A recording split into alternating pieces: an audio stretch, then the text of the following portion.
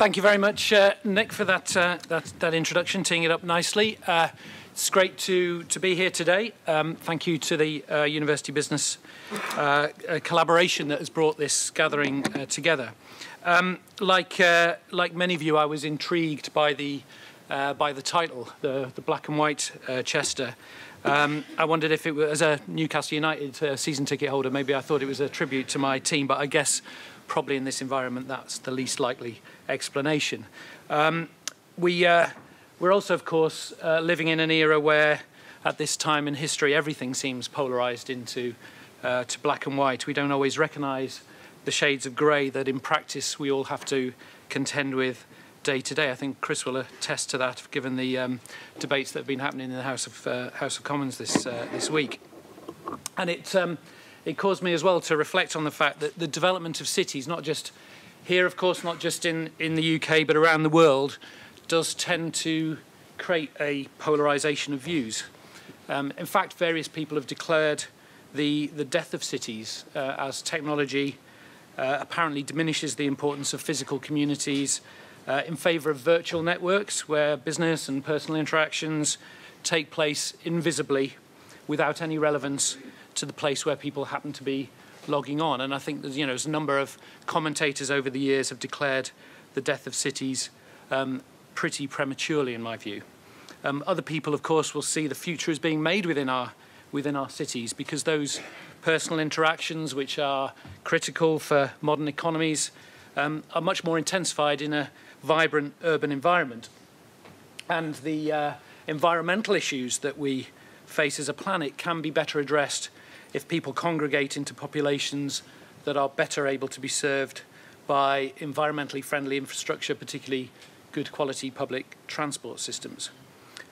Similarly, again, another black and white argument, larger city regions, your Londons, your Manchester, are often pitted against smaller towns and smaller cities.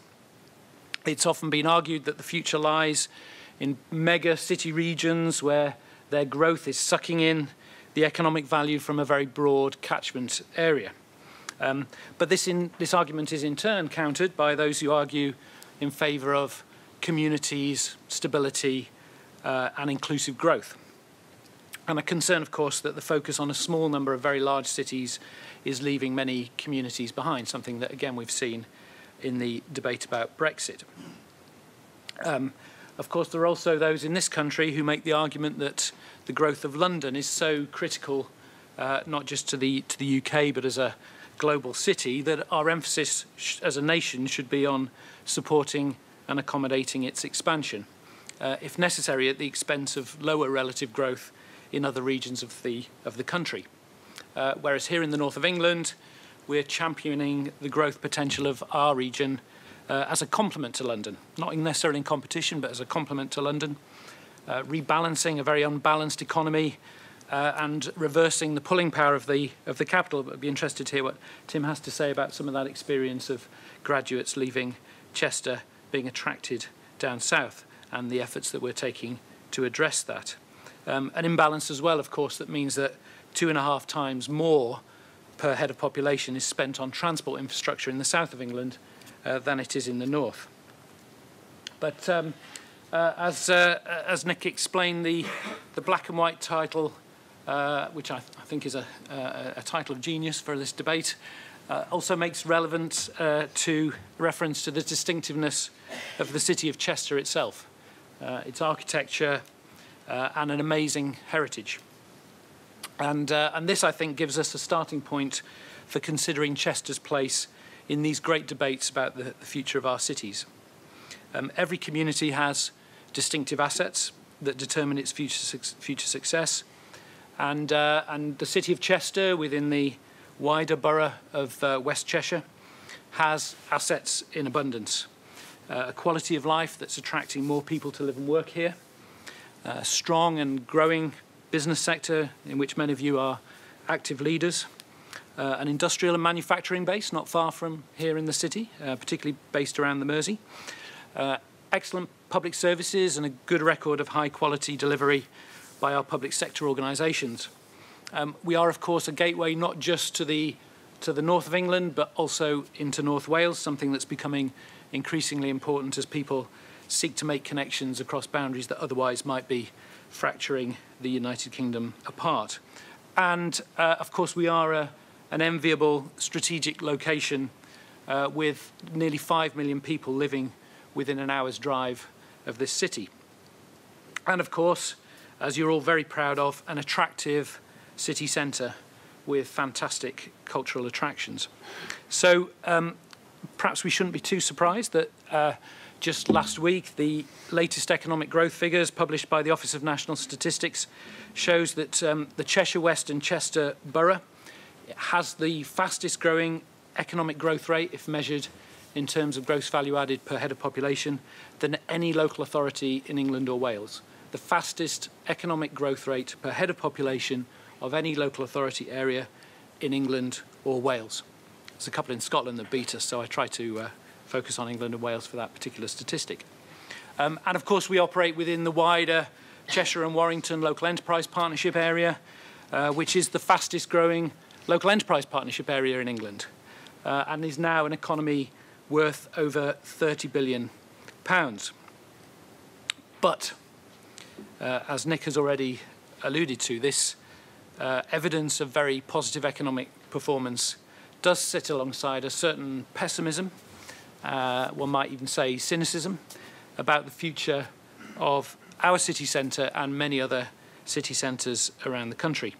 And this concern is an entirely understandable reaction to radical changes taking place in the nature of our retail markets, for reasons that you'll be very, very familiar with. The growth of online shopping, the convenience of out-of-town shopping centres, and obviously in Cheshire Oaks we have one of the most successful in Europe, itself a huge asset for the borough, just 6 miles away. A large number of well-established high street names, many of which have been going for decades, if not hundreds of years, reducing their footprint or going out of business altogether. These pressures are very real, not unique to Chester, but very real. And it's easy to draw the conclusion from that we're now entering a period of managed decline of our high streets. But I believe, and I hope over the debate this morning, you'll believe as well when you see the evidence and the assets and opportunities available in this particular city, that we need to resist that conclusion of managed decline. We need the confidence to invest in the great assets that we have here in this city and pass on to future generations an even better city than the one that we have inherited. And that is the guiding principle that underpins Chester's commitment to the Northgate development site. I'm very fortunate to have arrived here as the Chief Executive appointed just 5 months ago at a critical point in the development of the Northgate scheme.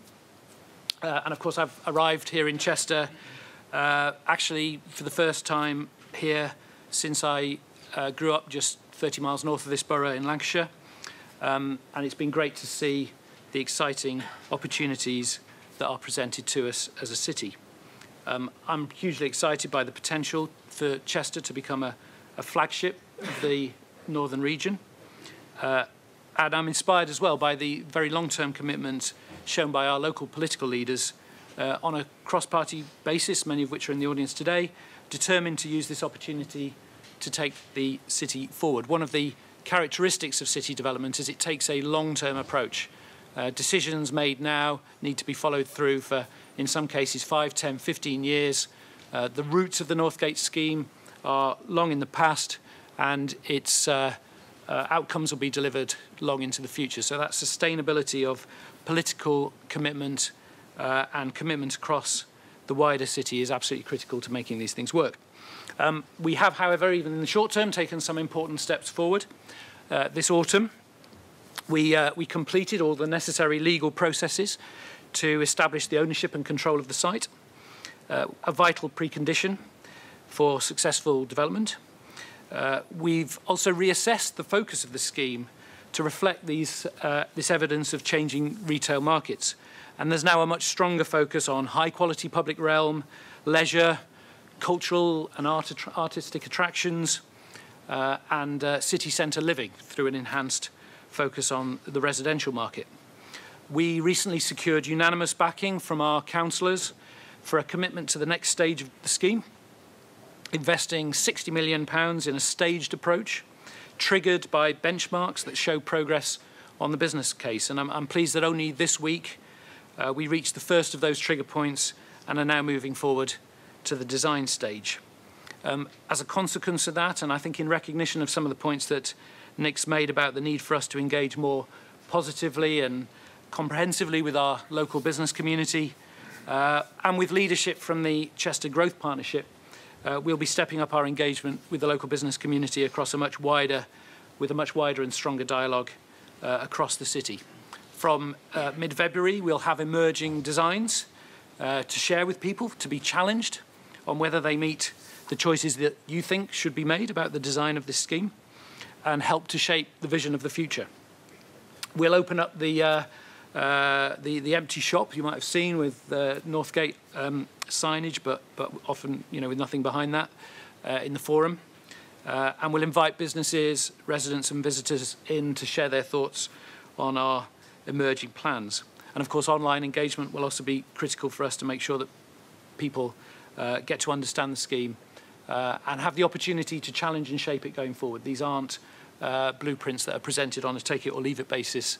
This is for debate across the city. It's really important that we sponsor and support that sort of vibrant debate, given the importance of this scheme to the future of Chester. We're also, sometimes in the background, but we're taking forward very productive discussions with high-quality restaurants that want to come to Chester, as well as local independent restaurants and the market traders who are committed to be part of the new scheme, and of course the new cinema as well that's planned for the site. Chester Market itself is giving us great confidence that the demand is there to justify the significant investment we're making as a city. I understand when the bus station was moved to the new, albeit award-winning, interchange, there were fears that this part of the city would decline further and the market would struggle.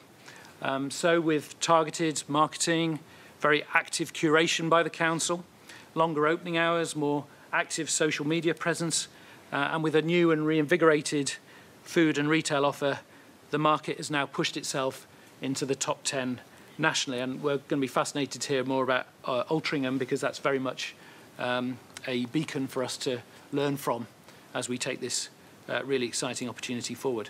In 2018, we welcomed over 1 million visitors to the market. And building on this success, the new market is being planned as part of the Northgate scheme, and that in itself will become a new iconic destination, one of the best in Europe. One of the best in Europe. Will compete at least with Altrincham and maybe around the world. We expect at least to double the number of visitors that we receive once that new market is up and running. And you can just feel the excitement building as we come forward with those plans. Overall, Chester is already attracting over 12 million visitors every year. But we believe there's the potential to support and inspire many more. The city already hosts around 80 annual events and festivals, and the success and popularity of those events is encouraging us to be bolder, to do more and bigger events, and to attract more and more tourists and visitors to the city, and to manage it effectively as we increase those tourist numbers. So we want to bring forward a new tourism strategy, working with local business leaders, our great local attractions, including the zoo, the racecourse, the university, the Chester Growth Partnership, and the CH1 Business Improvement District, and Marketing Cheshire, who then place this in a wider county perspective. One of the first documents I was presented with as I came into the council was the One City Plan. The plan dates back to 2012 and was created following advice from a panel of international experts and feedback from around 1,200 residents, business and other private, public and voluntary sector organisations. So it's worth looking back at the progress we've made in delivering that ambition since that plan was established. More than £250 million invested in major projects. And where better to celebrate that than here in Storyhouse, which itself is a £37 million investment, now recognised nationally and internationally as an example of how to combine a modern approach to library services with a vibrant, accessible and inclusive new cultural destination. 1 million visitors here in the first year. And we were very pleased to receive an award from Guardian. This is the Guardian Public Service Awards, where not just for councils but for public service organisations around the UK promoting the high quality examples of public service. And we were awarded that not just for Story House but also for the wider impact that it's had across library services borough-wide. To quote from the Guardian, Cheshire West and Chester has rejected retrenchment and gone on the front foot with a stunning investment that has breathed new life into its libraries and triggered a much wider cultural and community awakening. And we've also seen many other examples of growth and confidence. City Place, developed with the ongoing Central Business Quarter project with the new Waitrose and Moxie Hotel, 100 new housing units at Tower Wharf, public realm improvements including the King Charles Tower Green, Grosvenor Park, the resurfacing of the Groves, the continued success and growth of Chester Business Park, the interchange itself, but also developments on Frodsham Street, links from the River Dee through to the Roman Gardens, and the upcoming Chester City Gateway programme. And I'm interested to hear as well, I think you'll hear more today about some of the debates across the city about the future of Dee House, which is both a great opportunity for us but somewhat problematic and requires a debate across the city about the future for that particular conundrum. We of course welcome 15,000 students at Chester University. I'm looking forward to hearing from Tim about the wider impact that the university plays, and we are determined, Tim and I, to cement a really strong partnership between the university and the council in the years ahead. Last year the city achieved what's called Purple Flag accreditation. That's equivalent to the green flag that's awarded to parks and the blue flag that's awarded to beaches, but the Purple Flag is there to recognise the safety and vibrancy of a town or city centre, particularly those that attract a vibrant nighttime economy.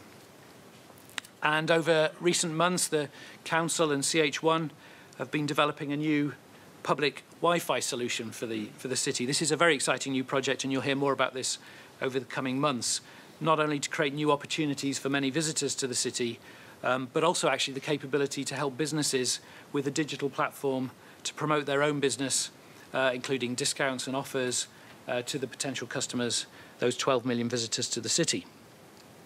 And of course, only last week the council gave the green light to a substantial expansion of the city itself, with the Wrexham Road development bringing 1,400 new homes.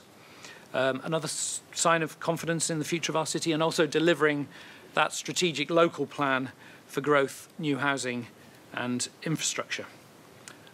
But we're also very clear that the future of the city isn't just determined within its boundaries. Successful cities of the future will be those with the best possible connections to other successful economic centres. So, for example, we host the Mersey-Dee Alliance, which is a coalition of interests from across Cheshire, Merseyside and North Wales, working to improve connections with this area, in which over 1 million people live, and supporting our connections both internally within that region, but also nationally and indeed internationally. As we speak today, the leader of the council, Sam Dixon, is in Wales meeting the chief executive of HS2 in her role as the vice chair of Transport for the North, discussing plans to establish connections from the new HS2 station in Crewe across that region and with the connections into North Wales. We're also hosting a board meeting of Transport for the North here in Chester next month, and a further Transport for the North meeting in March, which is one of a series of events to launch a new strategic transport plan across the north of England, of which we are a very strong and influential part. Cheshire may not be the geographical centre of the north, but we are a powerhouse within the northern powerhouse. And we are playing a critical role in its future development and want to strengthen that further in the months and years ahead. Long-term transformation of this sort is delivered not just by the council, not even mainly by the council, but by the city as a whole, acting with a common purpose and uniting behind a clear vision. Chester can be proud of its future just as we're proud of its past.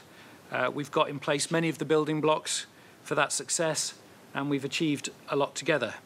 At a personal level, I'm delighted to have joined Team Chester and Team Cheshire, and I look forward to working with you in delivering on what I think is an amazing potential. Thank you.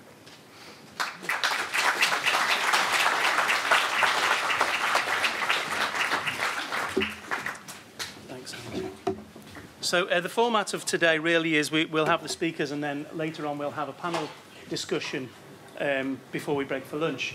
However, Andrew has to shoot off to another meeting somewhere else, so he's actually agreed to take some questions now from the audience. So if anyone's got any questions you'd like to ask Andrew? Oh, come on, don't be shy. Putting on the one city plan, I know we're sort of approaching 50% through the duration of the periods. Are there going to be more frequent updates? I mean, that's a very impressive update. Clearly, we would quite like to have that a little bit more regularly.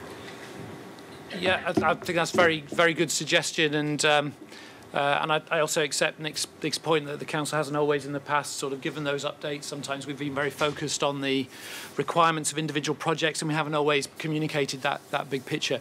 One of the things we are looking at with the Chester Growth Partnership is a new website on which we'll sort of bring together all of the information about what's happening in the city.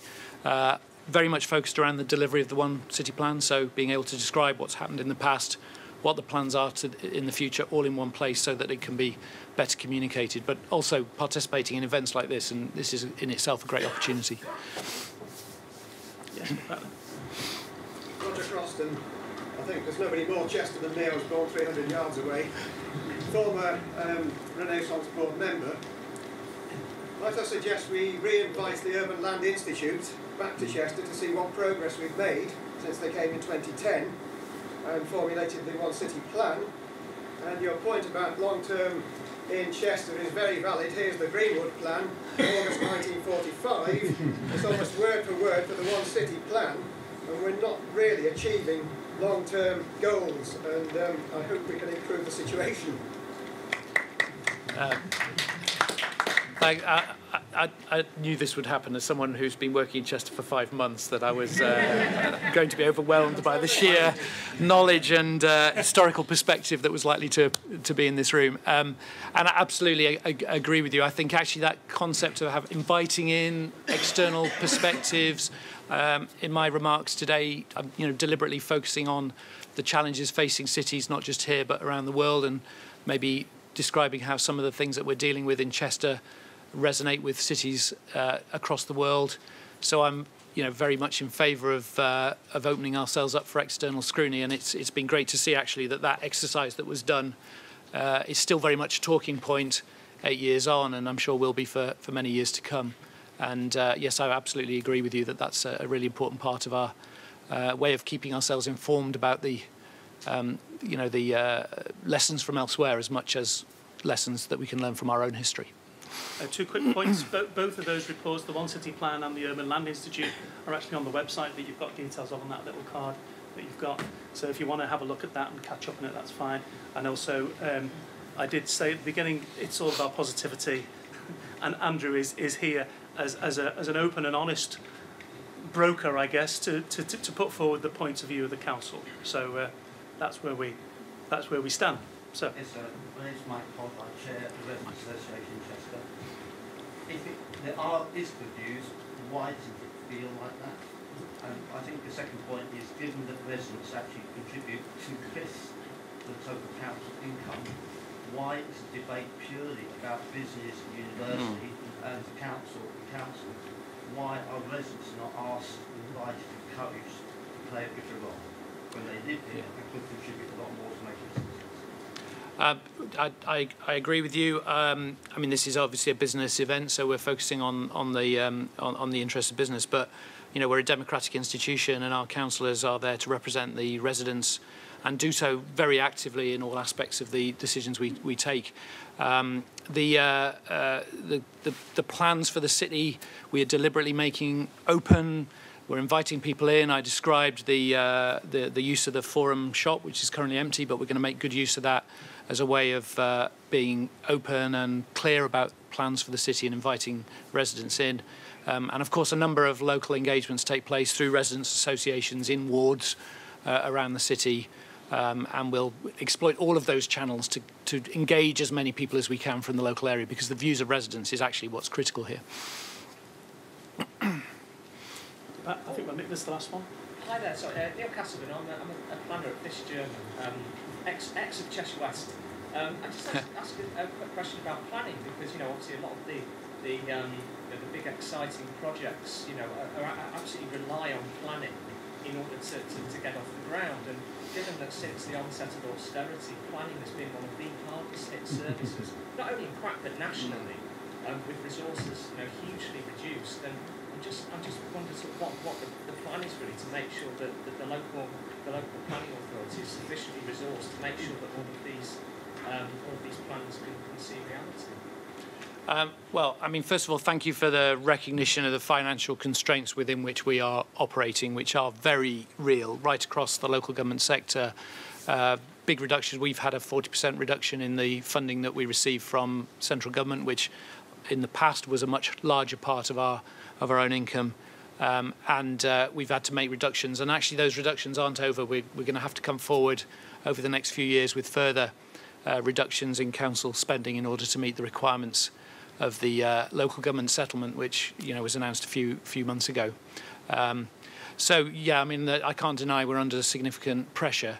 I mean, actually, Cheshire West, I think, has sustained capabilities that have been lost in other parts of the country. So in some respects, I feel this could be a bit of an asset for us, that we are able to retain some really good expertise in our planning and economic development functions. We may have less money, but it doesn't necessarily mean we can perform less effectively. And of course, for the planning system itself, there are systems of fees and charges and arrangements where, in a sense, the more the business, the more resources are available to be able to support that business. So you're absolutely right to draw attention to that, and I know it's a big national issue, and we're very alive to that. We recognise, however, our responsibilities, because planning is taken very seriously in Cheshire West. It's one of my observations coming here from the northeast of England, that our planning committee is, robustly independent. They require strong evidence before they take a decision, and we really need to respond to that. I'm actually speaking today, of course, just around the corner. There's a very big public inquiry on a particularly contentious planning issue related to fracking. So, we are very aware that this is a major responsibility of the council. Okay. Thank you very much indeed, Andrew. Okay. Thank you. Cheers.